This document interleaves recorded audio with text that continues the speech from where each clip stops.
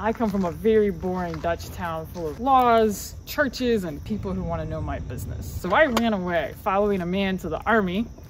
Now there might be plenty of people who want to know my business, but I dare them to tell me what to do. I'll fight them. Same thing for my man. I could get a new soldier if I wanted to, and no one could say anything. There are thousands of women here like me. The generals need us because without us, the men live in fleas, filth, and disease.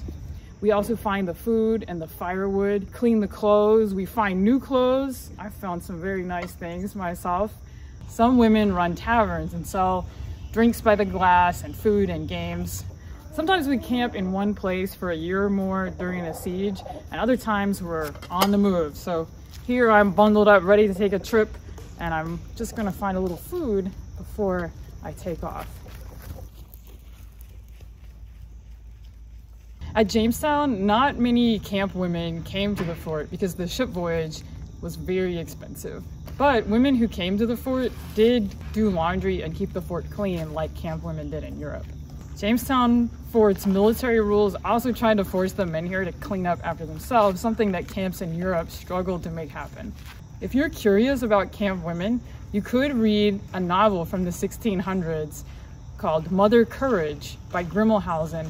It's a fantastical novel, but it does star a camp woman named Courage.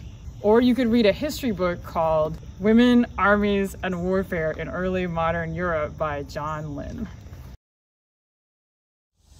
I don't know how long it took for that shot to be heard around the world, but for here, it came quick enough. Before long, the men, both young and old, had gone off to fight in the war, leaving us with the crops, the fields, the livestock, and all other manner of men's work as if we didn't have enough work of our own.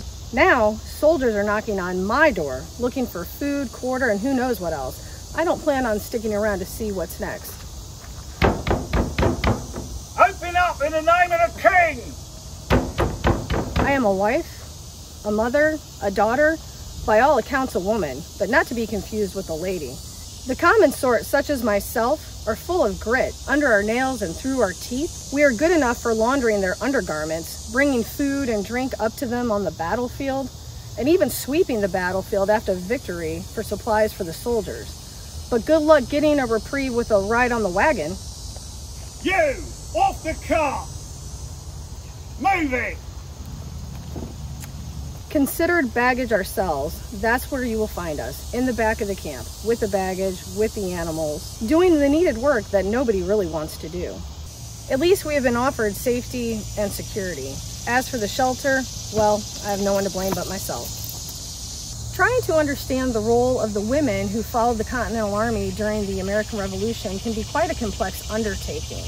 The term camp follower generally could have applied to anyone following the army, any civilian. But when it comes to the women, that term camp follower has grown to have a negative connotation associated with it. And while there may have been some less appealing attributes carried by some of these women, for the most part, you will find that these women were actually family members, the wives, companions, sometimes even the mothers or the children of the soldiers that were fighting in the war.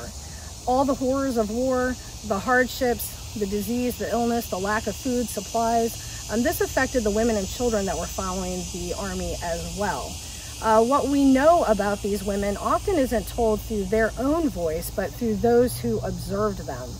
And we will not always know all of their stories, but we do know that Washington mentioned them in his general orders on more than one occasion, and they were expected to not only work, but they were held to the standards of the army.